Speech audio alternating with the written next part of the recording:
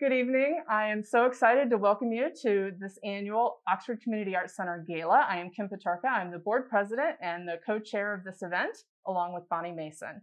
This is a very exciting moment to be in your homes with you because we haven't seen you in a very long time, and we want you to enjoy this evening. It is about you. Get excited for a fun evening, and I'd like to introduce you to our new executive director, Heidi Schiller. Hi, friends. It's so wonderful to be with you here this evening. What an amazing 4 months it's been for me here at the Oxford Community Arts Center. Everyone has been so welcoming. Kim and the board, the staff, all of our supporters and patron and audience. Kim, why don't you tell everyone how this evening is going to work? All right. So you will be bidding on Give Smart, which you are already registered for, or else you wouldn't be seeing us tonight on this program. You will see us on the right-hand side of your screen of your smart TV, your tablet, or your mobile device. And then along the left-hand side of the screen, you have your item bid button, and then you also have a donate button.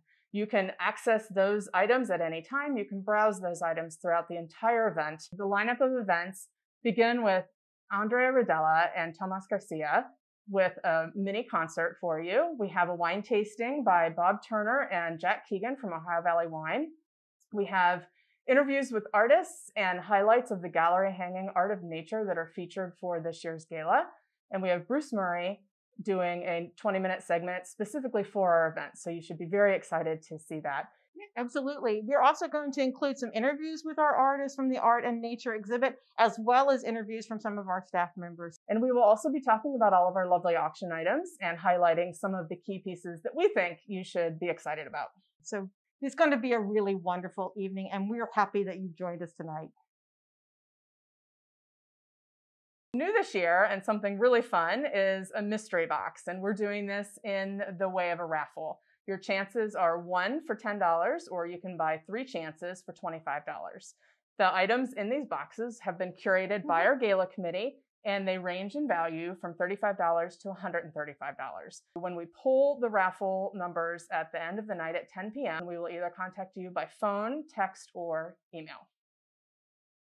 Kim, why don't you tell us about some great items that are on the table tonight? All right, so to start, we have this beautiful antique bee brooch. It's 14 karat gold. It's approximately from the 1920s. It has 19 brilliant cut diamonds set in platinum with a locking C clasp. It is a lovely treasure and a really beautiful theme of nature to wear on your shoulder and enjoy an evening out.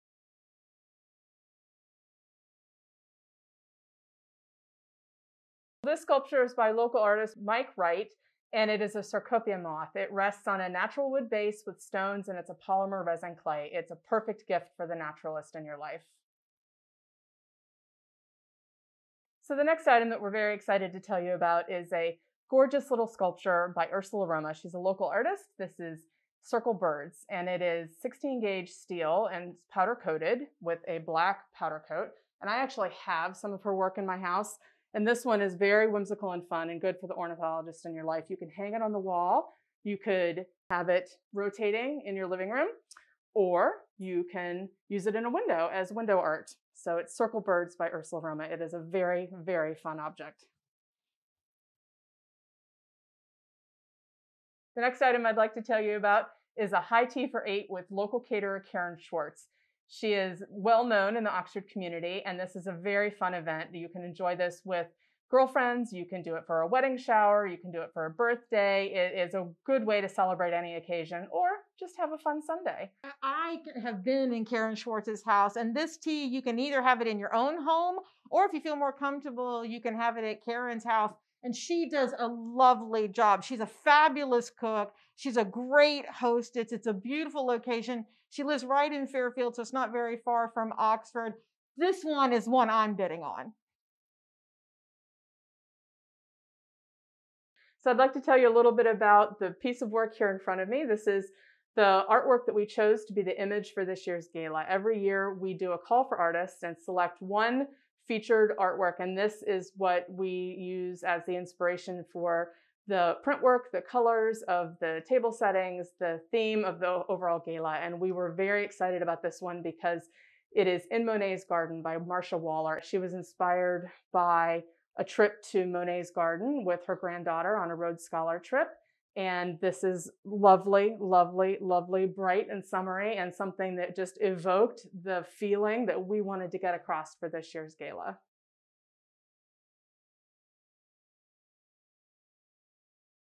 So this item is a very, very fun and exciting gift for either yourself, if you're not a gardener and you just want to enjoy planters at your house and don't have the time or the inclination to put them together. Serene Miller will come to your home with 2 containers of your choice up to 16 inches, and she will plant them at your house. So she will play off the colors of your environment, and you can pick your season, spring, summer, fall, or even winter, and you can do this in your home, or if you have a local business and you need to spruce it up. This is a lovely, lovely item for yourself or as a gift to give to somebody else. You know, Kim, this is a great gift for someone like me who's a sometimes gardener. It's colorful, it's personal. If you are not a perfect gardener, these are perfect for your house. Tonight is about supporting the OCAC. Tonight is about having fun and enjoying some great music, drinking some fabulous wine with our very good friends, Jack and Robo. We're ready to renew your spirit, energize your mind, and bring inspiration to you through art, through music, and through all the wonderful things we do here at the Oxford Community Arts Center.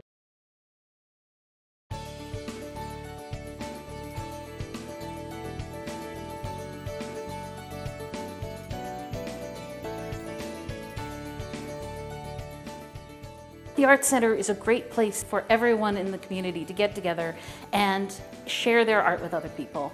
You can walk into the building and I may never have met you before, and we can start talking about the art exhibitions here or the music that we do here, and there becomes this rapport between the two of us, and it creates instant connections with people.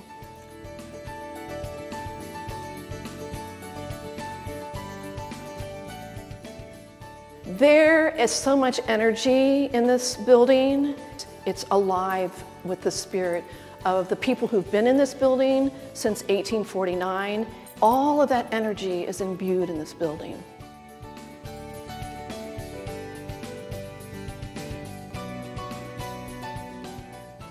I love how the Oxford Community Arts Center is a place to do art in your community. If it's your art and you want to share it with people and you want to go out and find people who you want to teach, this is a place that you can do it. There absolutely is something here for every person who walks into this building. So if we can find a way to bring people into the Arts Center, whether it's through our Howl at the Moon program, or Chocolate Meltdown, or Second Fridays, or doing an art exhibition, then the conversation becomes, you're an artist too. I never knew I could do anything like that. You're an artist too.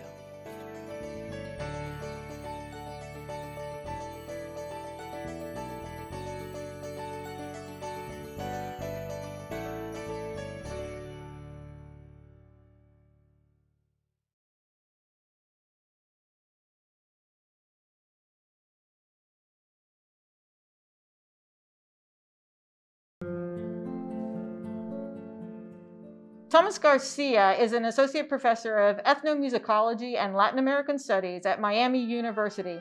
He holds a doctorate in historical performance practice from Duke University, a master's in musicology from the University of Massachusetts, and performance degrees from the Juilliard School. Specializing in Brazilian music, he has performed throughout the United States, Europe, and Brazil in diverse cultural institutions, including Alice Tully Hall and Merkham Concert Hall in New York, the Villa-Lobos Museum, and the Museum of the Republic of Rio de Janeiro. Andrea Ridilla is a professor of oboe at Miami University and a graduate of the Juilliard School and the Oberlin Conservatory of Music. Andrea was a soloist at the Monteverde Oboe Festival in Bolzano, Italy, and with the Camerata Rio Chamber Orchestra in Rio de Janeiro and the Pacific Symphony in Vladivostok, Russia, as a representative of the U.S. Department of State. She is an F. Laureate Paris performing artist.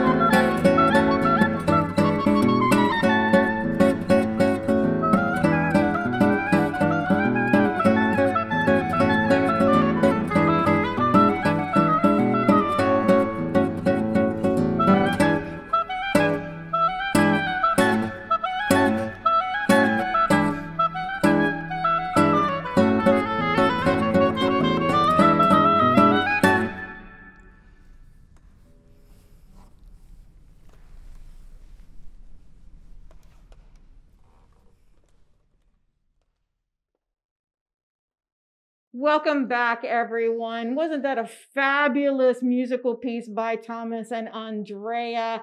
That Brazilian music just really gets you pumped up and excited for this evening's event.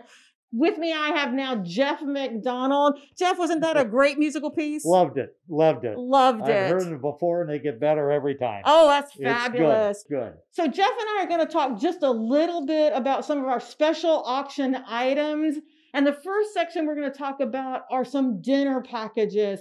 I'm new to Oxford, so I'm going to let Jeff tell you about where the great places to eat are in Oxford. Jeff, what we got? We have 3 great offerings, really just down the street from the Oxford Community Arts Center. The first is Crew Gastro Lounge, run by Mike Patterson, and he's offering a meal for 6, and he is serving up 3 bottles of wine at his selection. I've been there many a times in the past. Go, I'm sure you will enjoy it. You got to get there too. The next offering is Patterson's Cafe. This is run by Michelle Patterson. She's offering a brunch for 6 and unlimited supply of mimosas and Bloody Marys. So go have a ball and enjoy the offerings at Patterson's Cafe. The third offering is Paisano's Pasta House. Mike and Pat Lanny run the Pasta House, have for years. Great Italian offerings. And the offer here is for a group of 6, along with appetizers and dessert. And once again, Mike and Pat will select the wine to fit the meals that you have selected off the menu. So bid up and enjoy, and you'll have a good time.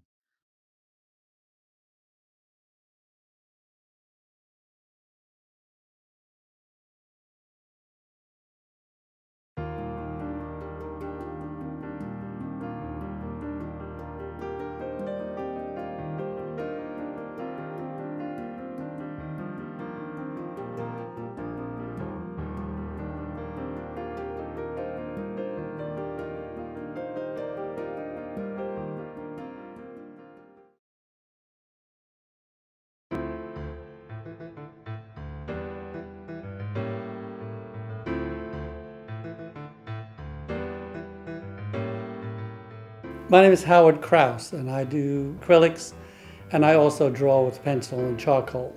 However, primarily, I work with watercolors. I actually started in art very early, probably 5 or 6 years old. I'm from Brooklyn, New York City, and I lived 2 blocks from the Brooklyn Museum of Art for 15 or so years. I would go to the art museum on a Saturday morning, and there was a lady who would teach the children in the street about art. We would go to a gallery, look at a picture, she'd tell us about that and the artist, and then we would go downstairs and paint. And from that, I learned the rudiments of painting. It is not what I do, because I learned also very early the term starving artist. Not wanting to be one, I pursued something else. I'm a research chemist. Having grown up in Brooklyn, I was not enamored with the concrete jungle. I much rather be hugging a tree. Most of my art are places that my wife and I have been, or my family have traveled to. I spent most of my summers in the Catskill Mountains of upstate New York and was free to roam around, fish, and also paint, even as a child. Then I spent 5 summers in Acadia National Park. And having nothing to do, not knowing anybody up there, I also painted. The shapes and nuances of nature are what trigger my interest in a particular scene. However, if you look at many of my art, you will also see buildings in them. I learned also very early that you can't paint everything. And because of that, I had to learn how to eliminate 70 to 80% of what I see to make a painting. When a person who is a non-artist looks at a painting or a picture, their eye travels all around the edges. They convince themselves that this is a tree or a bunch of trees, and then they spend the rest of their life counting every single leaf and needle that's on these trees. And to paint that would take a lifetime to paint one picture. So you make a representation, and that's what I do.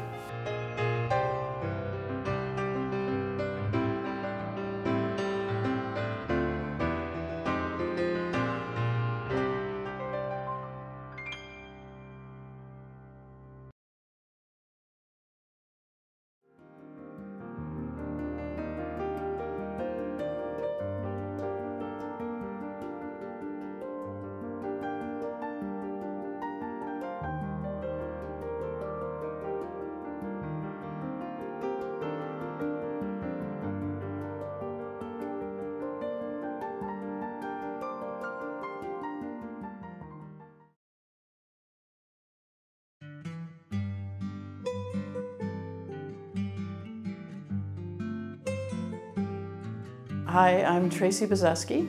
I live in the Oxford area and I like to paint plein air, going out onto the scene and painting the scene on site. And I feel that gives me, I can capture the essence of an experience because you only have a limited amount of time to work with, and you see the colors that are there and the light that is there.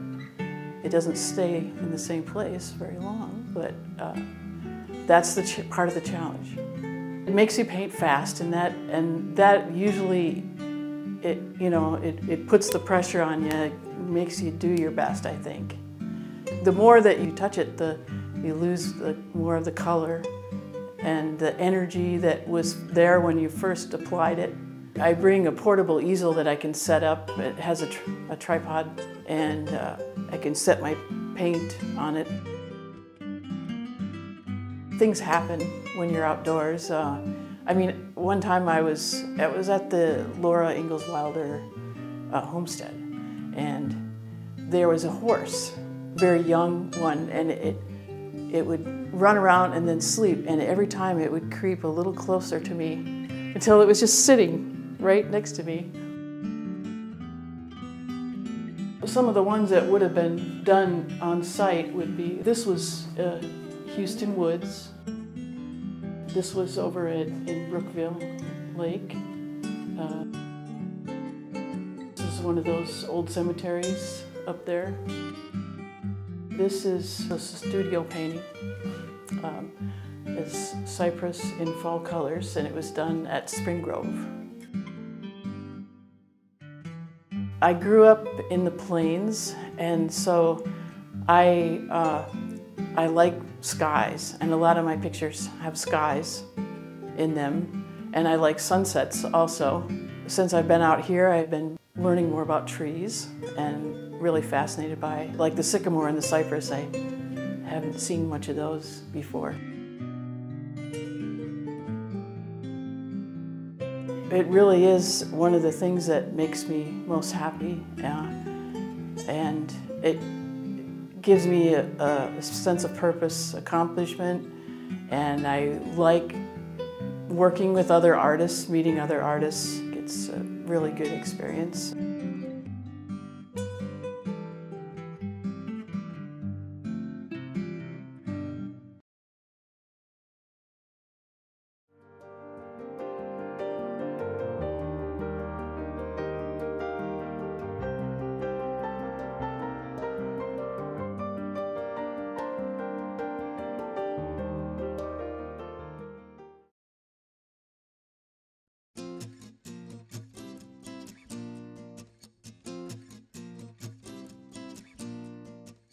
My name is Lee Baker DeVore.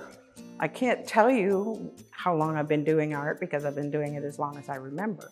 As far as art and nature goes, for me, they're very interconnected because I also can't remember a time when I wasn't immersed in nature.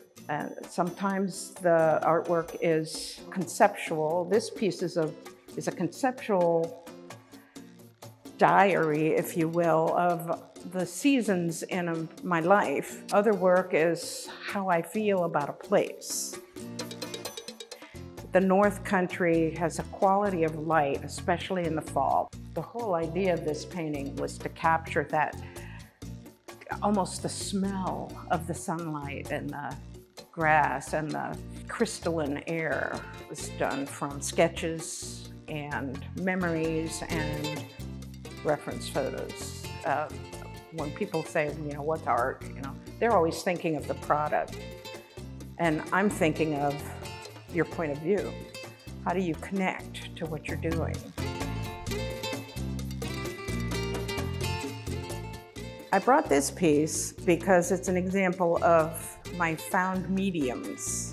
This one is made with mud and grass rubbed into the surface and ashes and a charred stick. So I found different colors of earth and mixed them with a matte medium to get them to bind to the surface.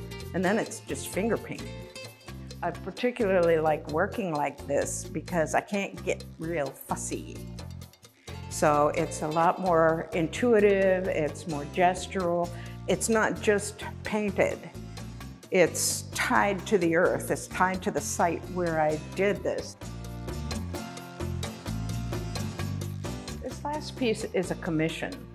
And the challenge with a commission is to produce a piece that you feel is authentic, not just commercialized. I was very fortunate in this that the client said, I want a painting of Sonoma County where I live in California.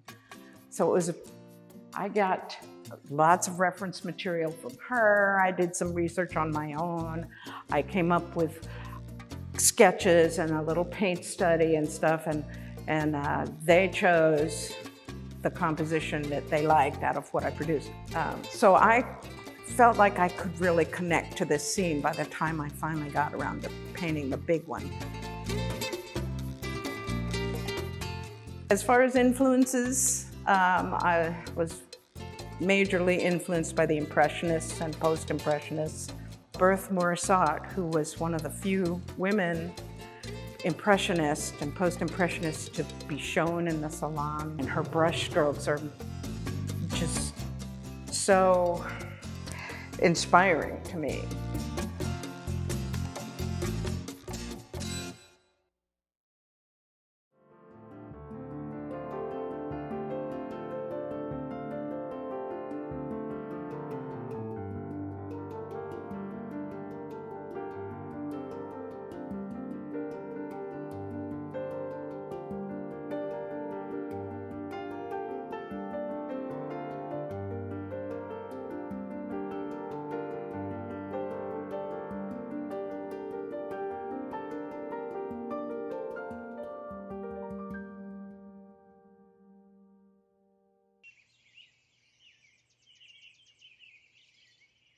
Welcome back, everyone, to our beautiful sunlit evening here at the Oxford Community Arts Center. This is a beautiful kinetic sculpture for your yard. Jeff, can you tell us a little more about it? Absolutely, Heidi. This sculpture is made by Bill and Jean McGaw up in Boston, Indiana. Their business is called McGaw's of Boston, and they've been making metal sculptures like these for a lot of years. You'll see a lot of them in and around the Oxford area. They're handmade, they're heavy duty. They call this music in the wind.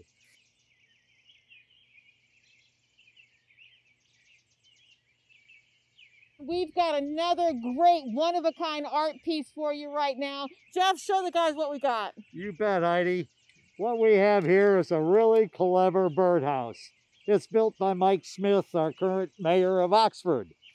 And in his birdhouses, he uses random things in order to decorate and be functional. It makes a wonderful home. It's well built. Just hang it up in a tree nearby and enjoy. Where's Heidi? I'm not sure. We're in the middle of an auction here. And uh-oh, here comes Heidi. And here's our next auction item. Wow, you okay? Gee whiz. What we have here is a wonderful bike donated by Oxford's Bikewise store. And it's colorful. It's got a removable basket in here so that you can go Krogering. And it's very simple. and there's no maintenance, as I've been told, and it's all just going to put a smile on your face. And let me tell you, this is so much fun to ride. I'm bitten first, so you guys got to beat me to it. And now that you've got your bike, and let's take you to a couple of places where bikes are used only. Jeff, can you tell the folks about one of our getaway packages? Well, the first one is we're going to Mackinac Island up in northern Michigan. And on Mackinac Island, as most of you know, you don't use anything but bikes on the island. And the offering is a 2-night stay at the Cloghan Bed and Breakfast. It's a grand old house built in 1884, just been restored. The ambiance is unbelievable, full of antiques, and plus you're on the island, and there's the lakes.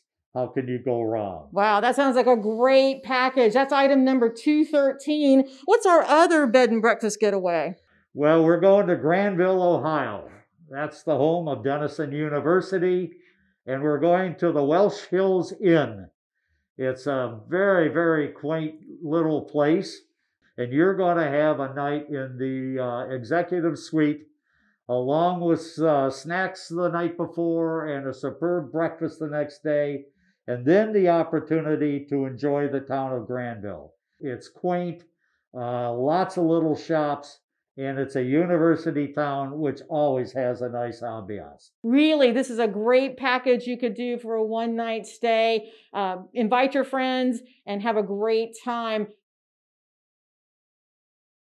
While you're traveling to your getaway locations, why not take this beautiful illustrated book by Oxford native Bonnie Allen? This beautiful book is glossy printed, and it would be great for the kids to read in the back seat. It's so appropriate for young people today in the world that we're living in now. It involves inclusion, it involves generosity, it involves understanding. It involves all those things that all of us have been looking for during these most difficult times. Yeah, absolutely. So if you have a young person in your life, please bid on this particular item by Oxford native Bonnie Allen. And now we have a couple of items that can take place while you're enjoying your night away. The first one is 3 hours of labor from Mike Beal. And Mike Beal is an individual I've known for a long time. And he's done marvelous work, from building to staining a deck to fixing a cabinet in your home to rearranging your garage. Mike Beal is terrific. What he says is, I'm here to do all those things that you never have time to do. The next offering we have here is Gardens by Kathy, run by Kathy Baxter. And Kathy is offering you 3 hours to send her whole crew to your home to do whatever you need to be done in your yard. And that involves cleaning, reorganizing, planting, taking out, making your landscape around your home look a lot better. Kathy runs a tight ship. She's got a great crew. She's got good products. The last thing we have in here is car detailing. Hey. And I don't believe I've ever washed my truck. And so Kevin Kepler is the guy who does this. So you've got a vehicle in your garage or in your drive or on the curb. Call him up and set it up. He'll do you a wonderful job. Our next segment is a virtual wine tasting with your friend and ours, Jack Keegan and Bob Toerner from Ohio Valley Wine.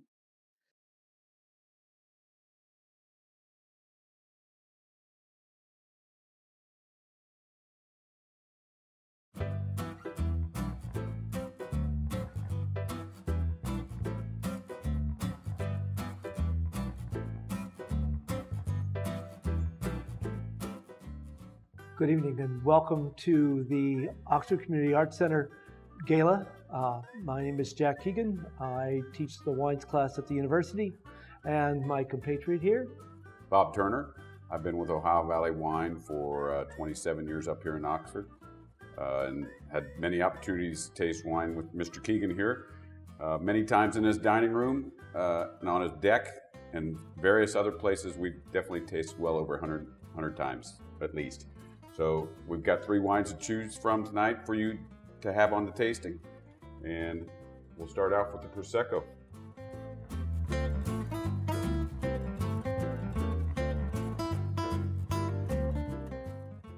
Very often it's really nice to have a sparkling wine as an aperitif. Most people really like to have wine as an aperitif, and so it really ends up being nice because it's light and typically not very high in alcohol. Though I always say there's that old song, you go to my head and linger like the haunting refrain, like the kicker from a glass of champagne.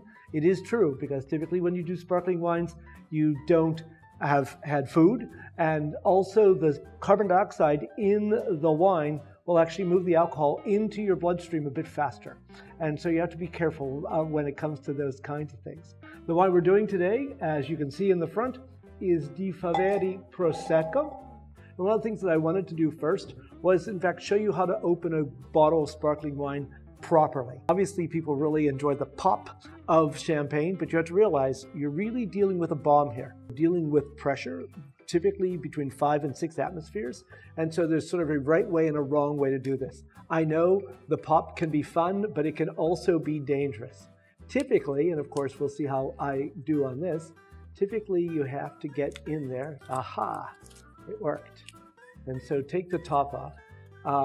The person who taught the wines class before I did here at Miami always said that the bottle looked naked if you took off the entire capsule. And so we only typically just take off the top part, as you can see right there. Thanks, Bob. And so what you see then is that there is always a flange, I guess you would call it, or the wire that comes down. And there is always 6 turns on this wire. So what I do is I'm left-handed, and so I put my non-dominant hand, my right hand, on my thumb on there, so that I can turn it 6 times and have it under control. And so it's opened up now, and now you can see that in fact it's loosened from the bottom. And then what I do is I hold the cork, hold the bottle, or actually turn the bottle and hold the cork. So as I turn, you can see, if you look closely, that the cork has already started to raise. And of course, the most important thing is keeping it under complete control. And there you have a properly opened bottle of sparkling wine.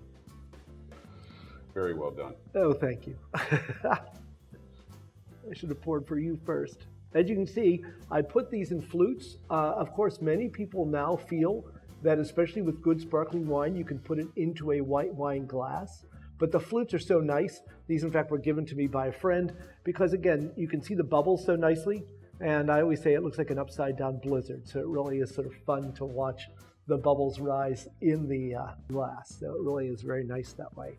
The wine is Di Faveri, and again, it's Italian. And so the wine actually comes, it's Prosecco, and it's Prosecco Superiore because it actually comes, there are 2 towns up in the hills above Treviso, Valdobbiadene and Conegliano, and so they can call their wine superior. And so it's a much better quality. You know, the other Proseccos you get will just be, just be regular Prosecco and still very good. But at the same time, these are a step above in this, okay? Cheers. Cheers. So I do know that in our many Prosecco tastings over the years, this has always been your go-to Prosecco. Yes, and in fact, it's interesting. Prosecco, of course, used to be the name of the grape, but this is, in fact, the grape is 100% Glera. And in fact, I started looking around to see if anyone else has grown it. And they do grow some of this grape in South America, but they started making Proseccos in South America. Well, the problem ends up being is the Italians did not like that. So they went back and took the old name. And so they call the region Prosecco. So now, because of the way the laws are, you cannot use the word Prosecco unless it's from that area.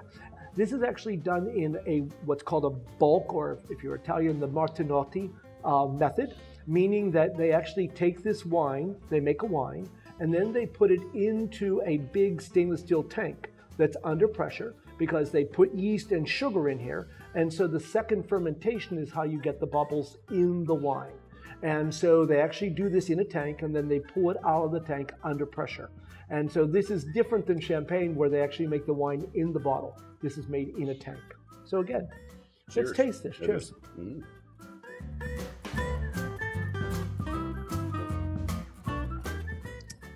Yum. So nice.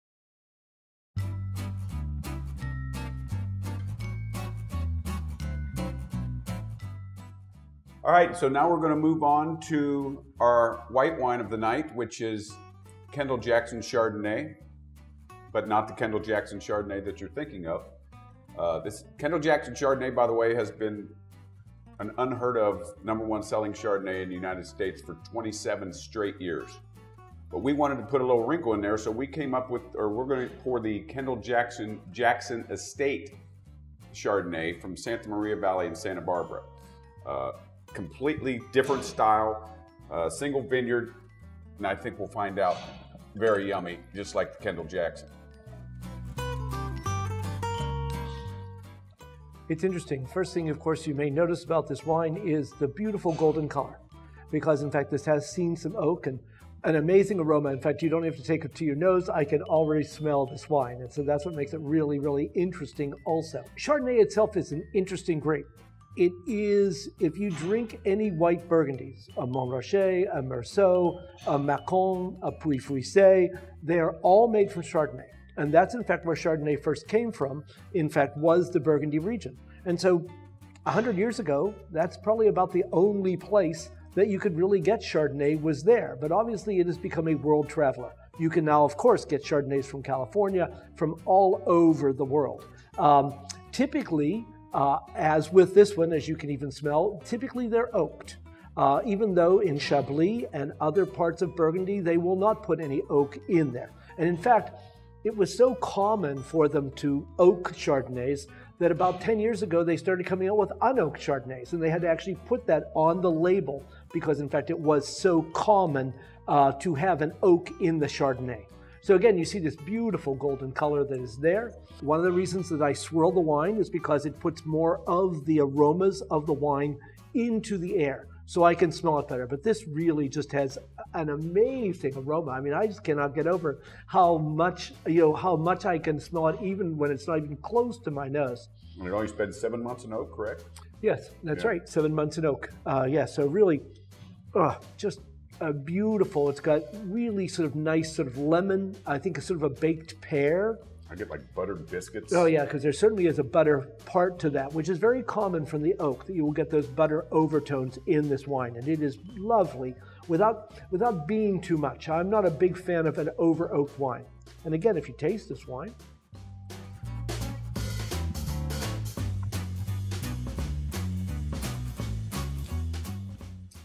what's wonderful, several things are wonderful about this wine. First of all, it's the creaminess.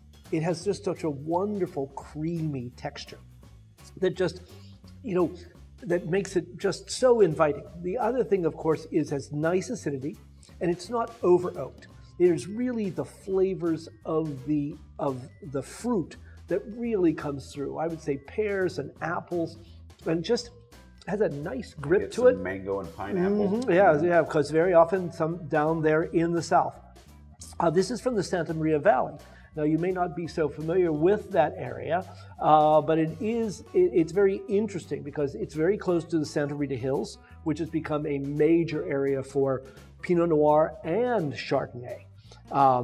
And a lot of it has to do with the geography. It's funny you say that because this is on the California coastline, but this Santa Maria Valley falls in an east-west mountain range as opposed to the normal north-south. So how does that affect it? When you think about California, California has what is called a typical Mediterranean climate.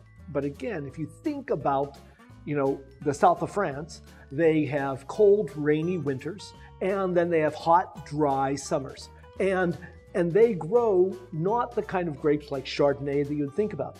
The reason California is different, and so many of these places are special, is because of the marine influence. What you have along the California coast is a cold ocean current. And that cold ocean current, and it's the ability to take that colder air in that allows you to grow Chardonnay and Pinot Noir, etc. I always like telling the class that Mark Twain famously said the coldest winter he ever spent was a summer in San Francisco. And that's because of that marine influence. And so with, as Bob said, that east-west, the cold air can funnel right up that valley. And so because of that, it is a lot cooler. And so that really ends up being important. In fact, in the Santa Maria and that whole area, it gets warmer by 1 degree every mile. So close to the ocean, you grow Chardonnay, you grow Pinot Noir, cool climate grapes. As you go further in, you grow Merlot, you grow Cabernet, you grow Syrah, because it gets warmer the further away you get to the ocean. So it's that marine influence that is so important in this. And the Santa Maria gets some of that. And so this is why you have just a really nice tropical Chardonnay that is not too heavy and just really beautiful fruit. You probably have never had this wine, I don't think. No, this is the first. That's what I thought. This is the first time I've ever had this wine. Well, it again, really is. with Kendall Jackson Chardonnay, again, it's unheard of to be the #1 selling Chardonnay for 27 straight years in the United States. That's just an amazing feat. And this is actually something that we never really had a lot of until now. And it is such an upscale Chardonnay for them. It's just, you can tell it's so much more in depth, so much more complex. I mean, what you think, you pair this with shrimp?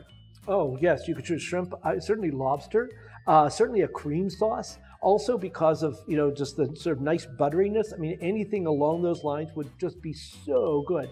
And one other thing I really want to say about Kendall Jackson is Jess Jackson, of course, had started the company, and that's actually his widow, Barbara Banke, who has just been amazing in carrying on all of this. And the other thing that's great about Kendall Jackson that I really like is they're environmentally concerned. It is really just great to see all the things that they have been doing that is very pro-environment, carbon neutral, all of those things. So Kendall Jackson is one of those really good companies also. And it is funny you say that, because when he passed away, I'm going to say it's 6-7 years ago, there was some concern. And I think his 2 daughters and Barbara Banke, they haven't lost a step in anything. I think every vintage for the last 6 years is just getting better each year, every varietal that they have. They're really doing a great job.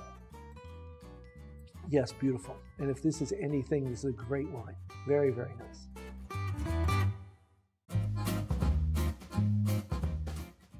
Our third and final wine is our only red, which is Mount Veeder Napa Valley Cabernet, 2018.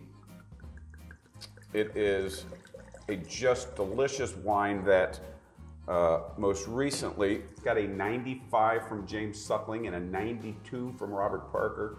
Or I'm sorry, a 93 from Robert Parker, a 92 from Decanter and a couple other places. And that speaks volumes. To me, it's still kind of young, but yet it's got plenty of time to grow too. Yes. 2018 is a young Cabernet to get that kind of rating. Yes. By the way, of course, you know, and I tend not to be too doctrinaire, should we say, about glasses, but you did notice that we used 3 different glasses for these wines, obviously because we still have them, and because, again, it's really nice to have the flutes because you can taste or you can watch the bubbles, and so that's really nice. But as I said, you could use a white wine glass. This is actually a little bigger than a normal white wine glass, but also it holds the aromas very, very nicely too. Some other things, of course, these were a gift from an alum, which was really great. These are in fact very, very nice red wine glasses. And one of the things that I always tell people when you get a glass is, of course, it's nice to have the stem because then the wine doesn't get warm. You hold it by the stem so that it doesn't get warm. You obviously don't get fingerprints on the glass and things like that. The other thing, of course, is you notice that we swirl. And of course, the swirling increases the amount of aroma that you can get into the glass and into the wine, so you can simply smell it better. And of course, the thing is a lot of people don't realize you can tell so much about a wine simply by looking at it. For example, just to go back, I mean, the golden color on this Chardonnay is really a lot darker than you would see in most white wines, and that's because, of course, this has been oak aged, and so the oak imparts color also.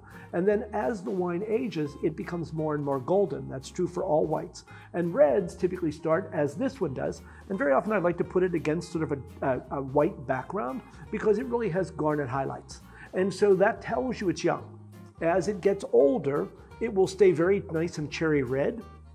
Even older, what you start to see on the edge is almost a little bit of bricking. In other words, a little bit of orange on the edge. And so that tells you that that wine is aging as you're going along.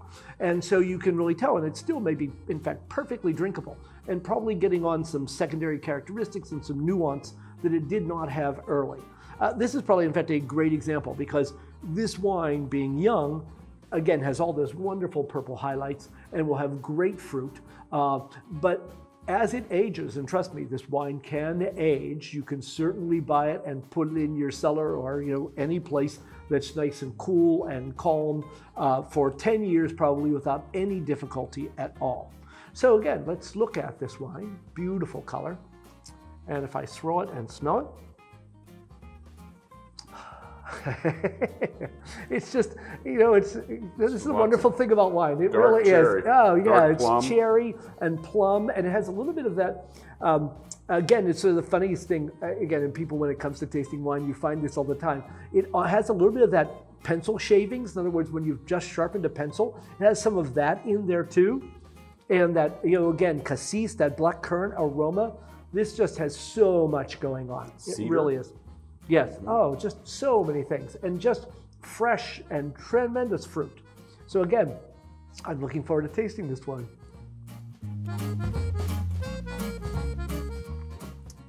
Where do you consider Mount Veeder on the sub-appellations of Napa Valley? You can talk for a little while longer. I still want to taste this wine. Yummy. It is so delicious. And that's really what makes it so wonderful about this wine. And yet, at the same time, great fruit. And people always ask, it's like, oh, how do you know that a wine ages? When you taste this wine, and I certainly hope you get a chance to, it's the grip and the finish. It's the good tannins that are there, but they're not, this wine is completely drinkable right now, but this wine will probably even shine more in 5 or 7 years because it has that tannin, it has all of that fruit, and so it will sail into the next 10 years without any difficulty at all.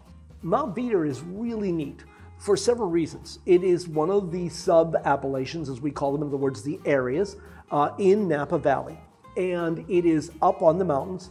Mount Veeder, sort of with that. But it's the closest also to Carneros. And that, of course, is the coolest part of Napa Valley because it's down in the south, closest to that cold marine influence that we talked about. And so that's really what makes it nice about that, so that it really holds. And it really gives this wine, again, there's lots of fruit, but it's not overblown. It's not overly fruity. It really is balanced in its fruit and acid, etc., that makes it super. And Mount Veeder itself, it really is sort of very special. They only make a little over 1% of all the wine in Napa Valley. There are about 30 wineries up there. They go over 2,500 feet in elevation, and so really neat. And the other thing, of course, that's important is Napa is so different because you have the floor, which is very deep soils, very alluvial soils.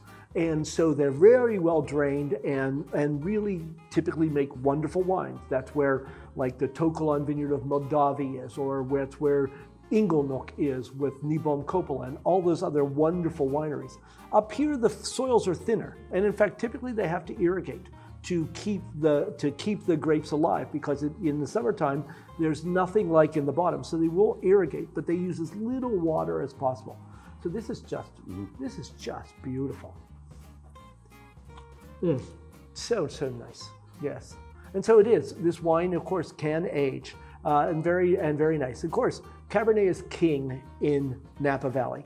Literally over 40% of all the grapes that are harvested in Napa are Cabernet. But tellingly, well over 55% of all the prices or what are sales in wine are Cabernet.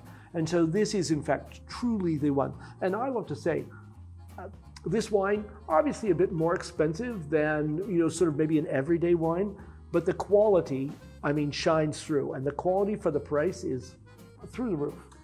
So as I taste this, knowing that the previous vintage was 82% Cabernet and then 4 or 5 other varietals thrown in, this one is actually 94% Cabernet, 3% Merlot, and 3% Malbec. Mm-hmm. So I remember years ago when I tasted a red blend with a supplier back in the day, and it had like 1% Carignan in it, and my question was, can you really tell the 1% Carignan? And her response to me was, take it out and see what you get. Mm-hmm. It'll be completely different. Is that true? And if what do you get out of what 3% Merlot and 3% Malbec do you see in this? Very often, because Merlot tends to have a lot of really bright fruit, I think it really adds a little bit of that top note. It is amazing, and you're absolutely right, Bob, because I can remember the winemaker from Chateau Saint Michel doing a tasting a number of years ago. And in fact, some of these wines will have like 1% in. In many cases, it's really for the nose. You know, in other words, because again, Malbec has a lot of fruit to it, and Merlot is thin-skinned and has a lot more fruit also.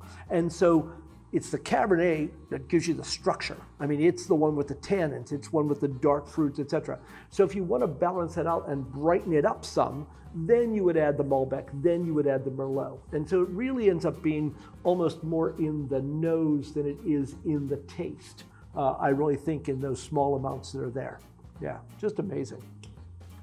What makes mountain fruit, especially mountain fruit Cabernets, Mountain Valley Cabernets, so intriguing? I mean, honestly, every one I've ever had that's from a mountain side vineyard, they're just dynamic. And is there something particular that makes them this way? Well, it's really interesting, and part of it has to do with that marine layer again, because what you have is a little warmer up in the, it's strange, it's warmer during the night and cooler during the day. And I think one of the things that happens with mountain fruit is you end up holding a little more acidity in the wine. And we never really think, I mean, obviously there's acid in this wine, but we don't really think about it, but it's just amazing how a small difference in acid will change the flavor profile in a wine. I just, you know, one of the things I do in class is I will actually doctor and I will actually add a 1/4 teaspoon of tartaric acid to an entire bottle of wine. And it's like, this is a totally different wine. I mean, it's amazing how much acid makes a difference. And I think more than anything else, it's probably the acidity that you get up there in the mountains that are good. Not to mention, Mount Veeder is on the Mayacamas side of Napa, which means it gets the morning sun, which is cooler and so nicer. And so then it's the other side, the Vaca side, that gets the evening sun, and it's warmer and drier. And so being up there, you know, I think it keeps the wines a little fresher just because of the acids that are there. Mm-hmm. Well, it's beautiful though. This could go for 12 years. Oh yes, no problem at all. Mm-hmm. Yes. So those are our 3 wines. If you're wondering, you know, we talked about it and we just decided to do a red, a white, and a sparkling. And, you know, Chardonnay is the #1 selling varietal in the world, so you have to pick that. And as far as red wine goes, Cabernet, it's by far the #1 selling red wine in the world and the classiest. And then as far as the Prosecco goes, sparkling wine, it's very, very popular now. It's much less expensive than champagne, but yet is probably, what do you say, Prosecco is dominating champagne in this market now, correct? Oh yes, well, percentage-wise, there's no question. And it's because part of it is price, of course, because you can't get a good champagne, well, you can't even get a basic champagne for under $40. And Proseccos are, and especially with summertime, you know, that's what's really nice too, is that we find more and more that sparkling wines in general are leaving that, oh, it's a special occasion, where now it's become the point, and maybe, of course, us being inside has to do with it. Oh, it's Tuesday. I think I'll have a glass of sparkling wine. You know, I think that's a wonderful way to go, without a doubt about that. Sure. Thank you very much, and I hope you support the wonderful work that happens here at the Oxford Community Arts Center. Thank you for all you do. A great, great place, and hopefully you're enjoying the event. Cheers. Cheers.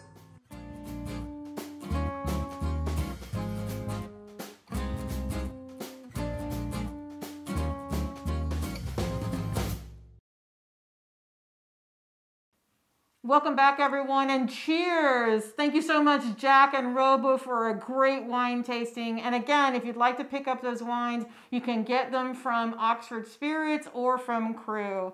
Now I have with me our board member, Rosalind Benson. Welcome, Rosalind, to this evening's festivities.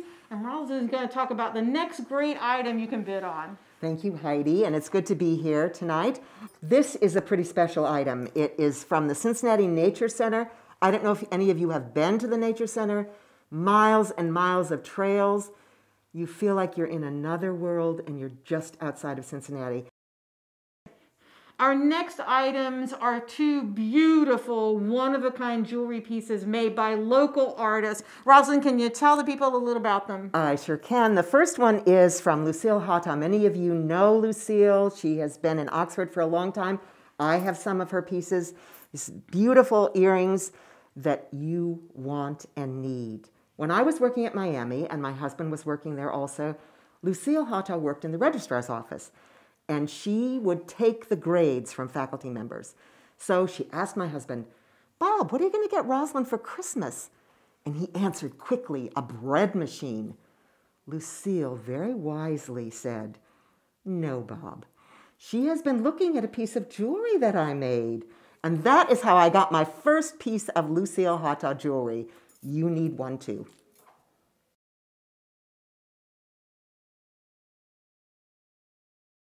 The other is a local artist that I'm not quite as familiar with. It's Karen Linder, and she has a really unique business where she takes antique jewelry and makes them into pieces that are one of a kind. You want to bid on this, and it also includes a gift certificate for a specially designed piece.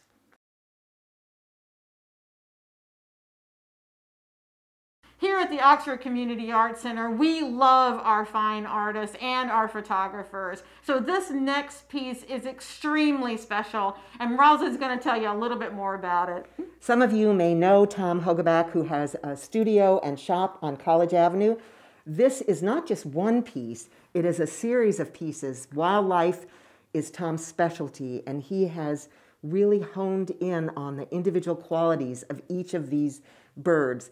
Tom's work is very special. He really knows how to look at nature, and it's something that I think would enhance your life.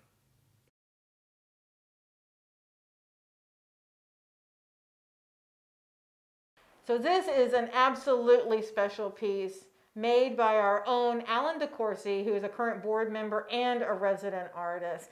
Rosalind, can you tell us a little bit about this piece? Alan's piece is called October Orange, and if you know Alan's photographs, you know that he focuses in on the details and looks at things in a unique way. This would look beautiful almost anywhere. I would suggest that you bid on it and bid well. I am so excited about this next piece. It may be difficult to see from camera, but the texture and color of this piece are so vibrant. It's amazing. Terry Barrett is the artist who did this wonderful painting, a student of Crossan Curry, who many of you know. Crossan's distinct style is there as well as Terry's own touches. I think it would look great in Heidi's office, so someone bid on it for her. Our last auction item is this exquisite piece. Rosalind, can you tell us some more about it?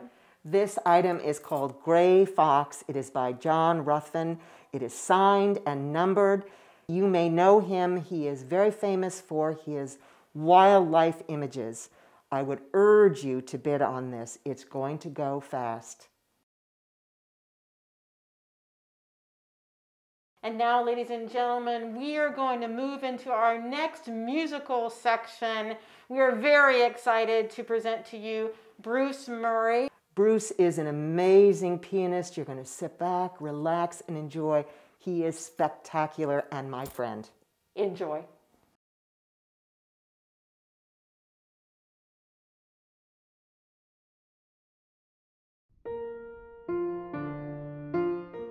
Bruce Murray is a pianist, teacher, presenter, producer, and arts administrator.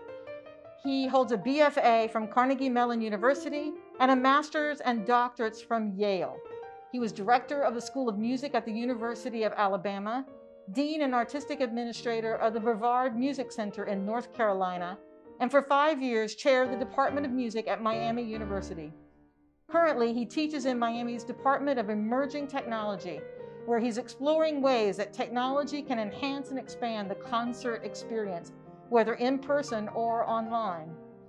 Murray has given nearly 1,000 public performances in multiple settings, solo recitals, chamber music, and soloists with an orchestra.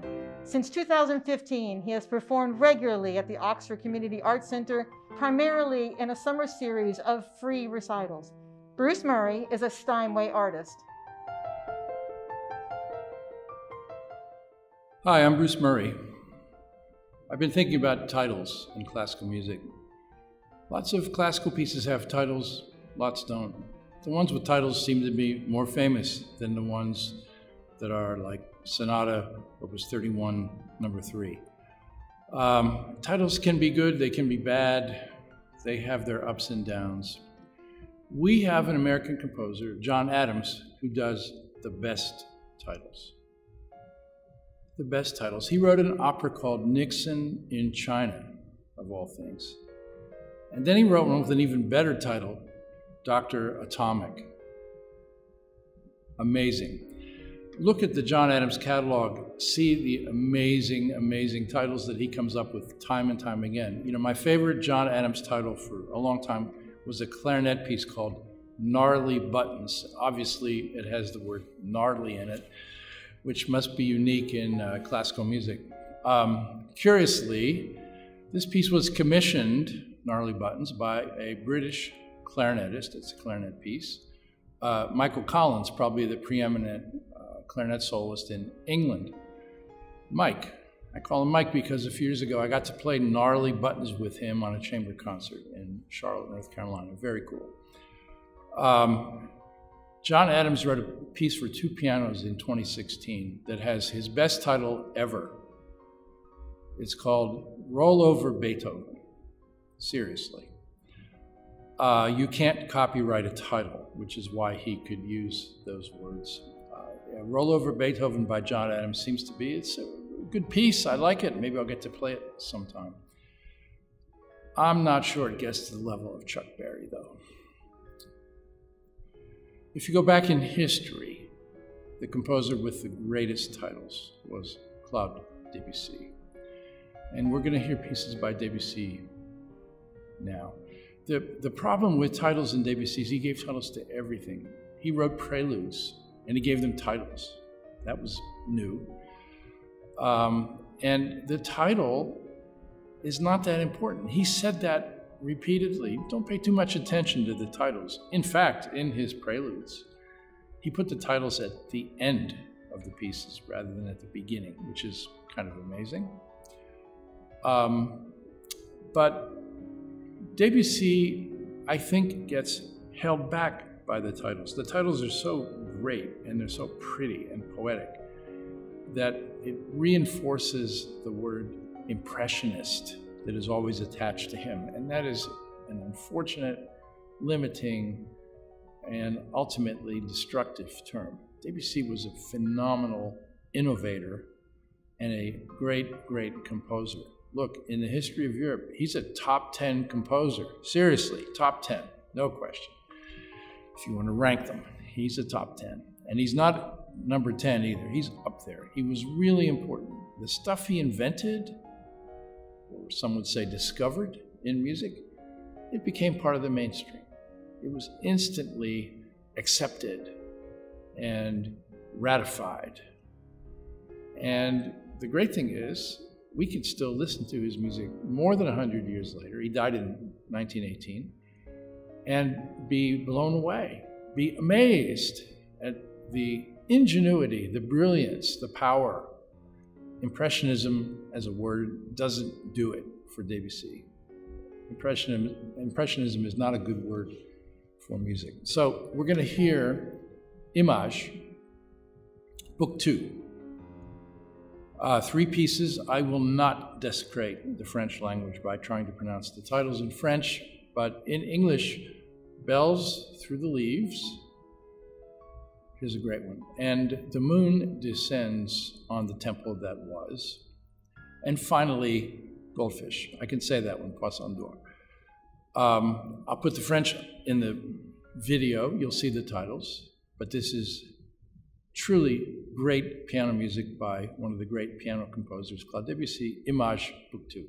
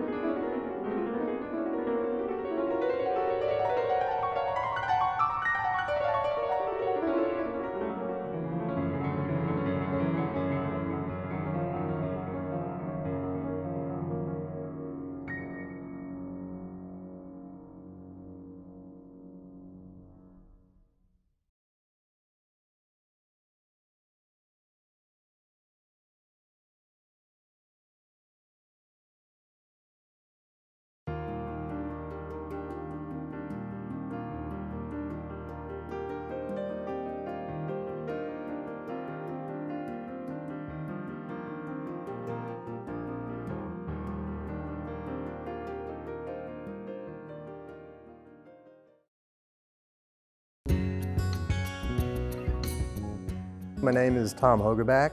I've been seriously into photography since probably high school. First time I developed a picture, I was kind of smitten. Studied when I was in California, UC Berkeley certificate program. Moved to Ohio, back to Ohio back in 1989, and started to picture frame. I liked working with my hands, and it was something that I could do and still enjoy my photography. Nature inspires everything. Just the beauty, the symmetry, the simplicity, and the complexity. You know, you've got to be out there to get it. And that's the key. That's what I enjoy. This was a shot taken coming from Canyonlands. Pulled off the freeway and trudged into the woods with my camera and tripod. The symmetry and the lines really drew me in. It's not black and white, but it gives you that effect. And everybody likes a birch aspen tree. This is the Roosevelt elk. I looked for these guys for a week, didn't see them. On the way out, my friend looked up and said, "Look at that." So I got that shot. Just about 3 or 4 shots, and he didn't want us around anymore, so I felt really happy about that. One of my favorite things about photography is it gets me away. I was in the habit of doing 2 trips a year, one in the spring and one in the fall, to collect images. Life changes, and then COVID hit, so I'm doing a lot of florals now and local wildlife. This image was taken on the southern part of Houston Woods Loop. The redbuds about this time of year now, around Easter, just magnificent. And this was shot with my Hasselblad. It's a film camera, 120 millimeters, so I'm able to get really nice images to make large prints. Now I understand this gala celebrates nature. I guess this would be the effects of nature. I got this in a drive-by moment, just cruising real slow, and this popped out to me on the side of the road. This is an old, some people say it's a Chrysler, some people say it's a DeSoto, that had been parked in this barn, and I guess over the years, age and nature have taken a hold on it. It wasn't quite this vibrant when I took it, so a lot of that is through Photoshop. I did go through a couple of different times in a program called Silver Effects to bring out some of the grays and the lines, and then some curves to bring out the colors in the car. One of the tricks about photography is to see it and to visualize what it can be and to know how to do it and get it there.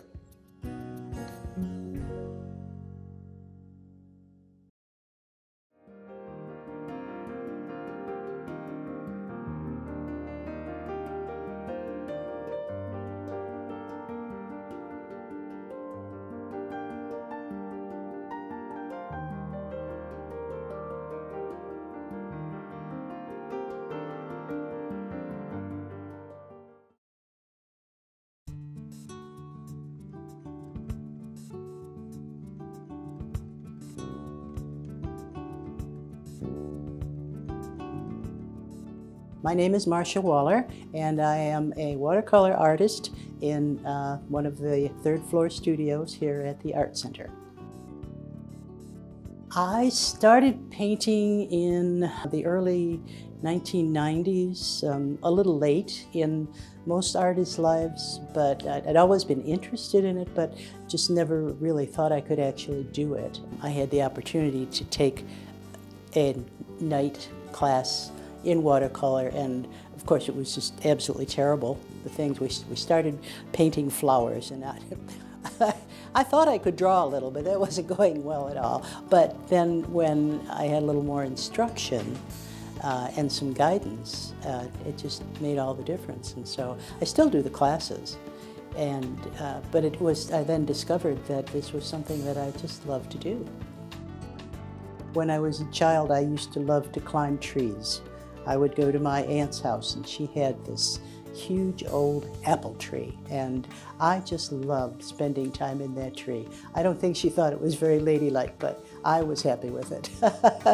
And as I've grown, we've had the opportunity to go hiking in many different places. I just love it when I'm out in nature, and of course when I do that I bring my camera and take lots of pictures with the hope of finding something that I'll then want to paint. I'll be walking along and I see maybe a tree and it's got some wonderful shadows on it. And the light is hitting it just right, and maybe like the sycamores that we have along some of the trails here in Oxford. When the blue sky is shining and you see the white of the barkless trees and then the shadows that makes. Something like this, I mean, I know I was walking behind these two folks and I saw that going off into the distance and the path narrowing down. I had to take a picture of that. That was just beautiful.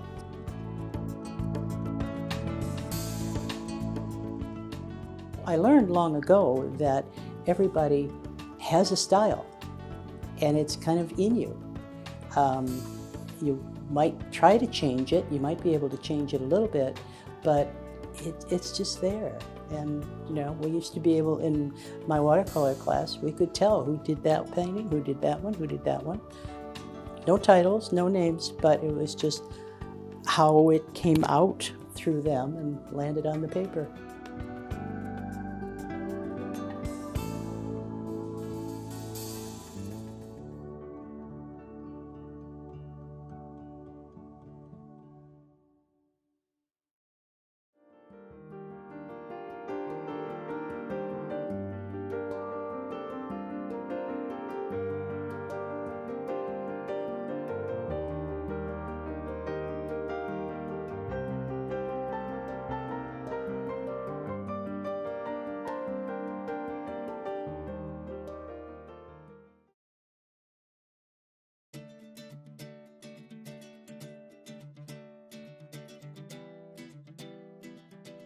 My name is Beth Dornan Hoxie. I grew up in Oxford. I've been a photographer and artist probably all my life, but mostly photography since I married my husband, whose father was George Hoxie, who a lot of people here know. This one is called The Lady. It is Trillium, and because I've also studied herbs, I know that the Native Americans use this flower for the midwife for it.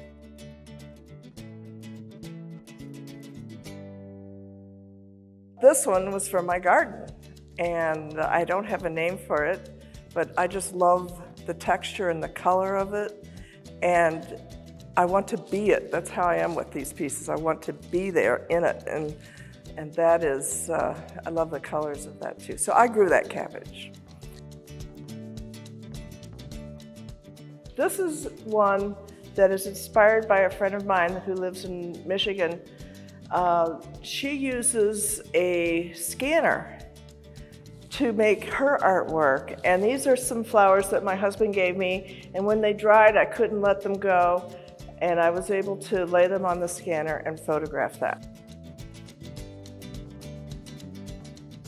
And then this is older. It is black and white film.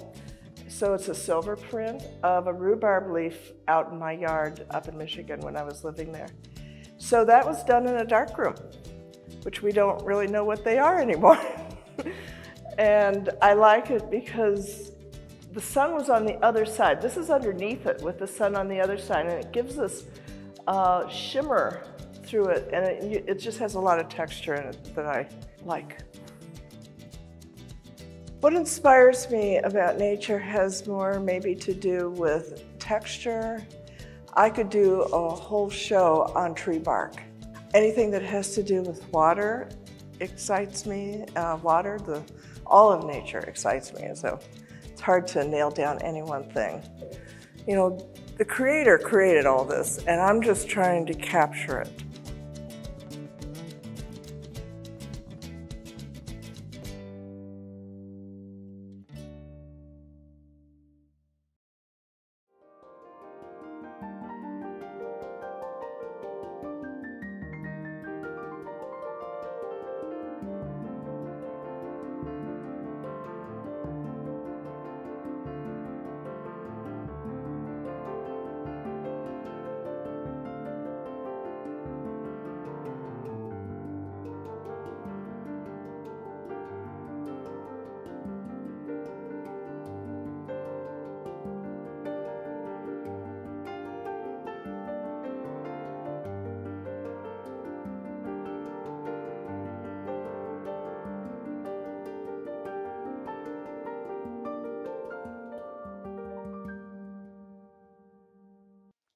Welcome back, friends. I hope you enjoyed that lovely concert by our friend Bruce Murray. And I hope you've had a wonderful evening here with us tonight. We have some people that we need to thank before we let you go. First of all, we have to thank our donors who gave us such great auction items, and also all of our supporters who've helped us with their sponsorship money and time and effort. I want to thank Bonnie Mason, the chair of our Gala committee, and all our Gala committee members, Kim Paterka, the president of our board of trustees and our board of trustee members, of course, my lovely staff, and all the volunteers who've helped make this year's virtual gala such a fun, exciting event. We have a couple of things to go over with you before we let you go. You can also run and see these facts on our website at oxarts.org, or also on the GiveSmart app that you're on currently. So as you know, the silent auction still goes until 10 p.m., so you still have an hour and a half to bid high, bid often, and get that favorite item you've been eyeing all night. At 10 o'clock, the auction will end. At that time, we'll also draw 3 raffle tickets for our mystery boxes, and those winners will be notified by either text or email. And then we want to make sure you understand that all bids are final. So you want to make sure before you hit that final button that it is exactly the item that your heart desires. All payments for tonight's auction will need to be finalized by Monday. And then you can begin to pick up your items on Tuesday during our normal business hours from 10 a.m. until 7 p.m. or on Wednesday or Thursday from 2 p.m. to 6 p.m. If you need to make arrangements to pick up your item after our pickup days, you can call the office at 513-524-8506. If you'd like your item shipped to you, we can do that for an additional fee. Please note that if you don't make arrangements by May 1st or pick up your item during our open office hours, we will ship your item to you at your expense. I want to say thank you, everyone, for letting us be a part of your evening tonight. I hope you've enjoyed today's gala, and I hope you were able to bid on the item of your choice. This gala is so important to the Oxford Community Arts Center. Over 70% of our income and expenses is covered by this gala, and the donations from you are wonderful sponsors. So please bid high, bid often. The auction will be open until 10 o'clock. I hope you've enjoyed this year's virtual gala. We hope to be in person next year for another wonderful gala. Thank you and have a great night.